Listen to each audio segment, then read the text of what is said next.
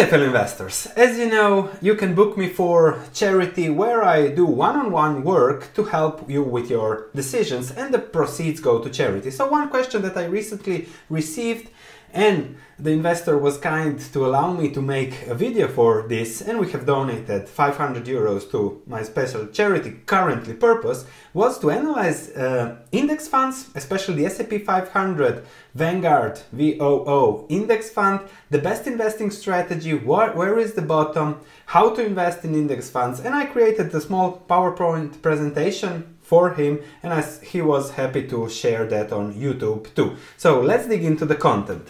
So the topics on the right: S&P index fund, what it is, what is S&P 500 index investing, the current situation, the earnings, the outlook, the possible returns, where is the bottom, and then what is the best investing strategy related to S&P index funds. I usually wasn't that much of a fan of index funds, but now things might be getting different, and it might be actually a good investment for many out there that are interested in index funds. The charity situation: we have an investor new to investing, started buying index fund, the S&P 500 index fund recently. He also wants to invest in money in individual companies, but that's for the private part of the chat. And portfolio 16,000 in the S&P 500, 7,000 in stocks, and still 40 to 60,000 available cash for investing. And he plans to purchase chunks of VOO as close to the bottom as possible, so increase the long-term return average. And now the question is, okay, where will be the bottom? Should he be more aggressive or not? And here it is more about what an index fund is, what is the S&P 500 rather than other, and the strategy. So when it comes to the S&P 500, the key is that it is a business. You own 500 of the largest and best businesses traded on American markets. So if you look at the top there, Microsoft, Amazon, Facebook, Berkshire, Google, J&J, all really great and wonderful businesses. So when you invest in such businesses, you can't really go that wrong. You are aiming for good, you are aiming for the average market. Perhaps in those 500 businesses there might be other businesses coming in, coming out, joining, like Tesla, that will be the next leaders or not. Perhaps will be something else. So you are exposed to the economy, you are exposed to the good out there, and it's actually investing in the S&P 500 is about owning such great businesses. That's the S&P 500, and that's something you have to keep in mind when it comes to investing in the S&P 500. That is the key. It's not about up and down of the index fund. It is more about, okay, are these great businesses that I really want to own?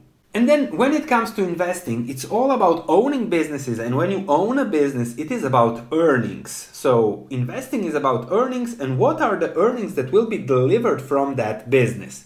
So if we look at the S&P 500 earnings, those have lately been not adjusted for all the things that people adjust them for, but real plain earnings have been 133 points, including negative earnings. When you compare the 133 points to the current level of the S&P 500, that is 2,304, you get to an earnings yield of 5.7%. 133 divided by 2,304 is 5.7%. That's an excellent business return. We'll later discuss the current situation. Earnings will get hammered, but that's again something short term. And you see the long-term line of earnings for the last 150 years. Those earnings have been, with ups and downs, constantly going up. And that is the key when it comes to investing and owning great businesses. A month ago, the S&P 500 was at 3,380 points, and the earnings yield was just 3.9%. The 2 percentage points difference between now and then is extremely important when it comes to investing, and makes an index fund, again, an attractive investment for many of you. So on top of the earnings yield, you also get the dividend yield, which was below 2% just a while ago. Now it is at 2.5%. It's still relatively low, but it is something, and it again, owning safe businesses, owning great businesses gives you protection in the long run, because when you own quality, you know you get quality over the long term. So again, if you are happy with 2.5% dividend, if you are happy with the 5.7% business yield, which the difference should be reflected in stock prices going up, or through buybacks, unfortunately, or to reinvestment of earnings, then all in all, it should be a good return. And you have to see whether this investment vehicle, the S&P 500 index funds, will lead you to your goals for a very long time, given the risk, which is relatively low. The S&P 500 will not go bankrupt no matter what happens. Plus, there is another very, very important thing. You can buy and own all these 500 businesses with a yearly cost of 0.03%. It was 0.04. I was surprised. Okay, the cost went even lower. So it's practically free ownership of these businesses. This is thanks to Vanguard's scalability of things. So it's really, you put it on automatic drive, so autonomous drive, in autonomous investment, really low, ridiculous fee, practically no fee, and you can buy them, you can add to your accumulative portfolio, you don't have to think about anything else, and you get a good return. That's the point of the S&P 500. Now, when it comes to the current situation, of course, businesses are in lockdown, everything is in lockdown globally, so, and that is reflected in the S&P 500 price, but also will be reflected in the earnings. In a year, we'll see what will the earnings be of 2020, and probably that will be the situation like we had in 2009, like it was during the Great Depression, 1937, or perhaps even bigger than it was in 2002. So the key is here, okay, such earnings declines are normal, but given that you own great businesses, those usually rebound. If they don't rebound, you have other things to worry about in life. So it is likely that sooner or later this will rebound, and then you can again, and the market will again measure things in the way that it measured up till now. So they will rebound. Why will they rebound? Well, because those are great businesses, as I said, 5.9% plus 2% growth in the long term. You can expect a 7-8% return, which is excellent, amazing for many investors, 95% of investors. Current situation, I'm looking for higher returns, but that's because this is what I do, this is my job. I can take more risk, and also, some say more, some say less risk, but okay, that's a different story for another video. On the question, where is the bottom, as our investor plans to purchase more, the fact here is that nobody knows where the bottom is. The S&P 500 can crash. I think it reached 666 points in 2009, sorry. So it was really a disaster back then. Also similar level in 2002. So when people panic, it's all about supply and demand of the panic selling and nobody buying, and then the exit door is simply small. So we don't know what will happen. You cannot time the bottom. The key is to have a right strategy when it comes to investing, and that's what will lead you to your financial goals, not timing the bottom, because those that time the bottom will most likely miss the bottom. As I said, it's about owning and the yield. If you like this 5, 6, 7% return, then it's time to buy. And if we listen to Buffett and his advice about index funds or any general investing,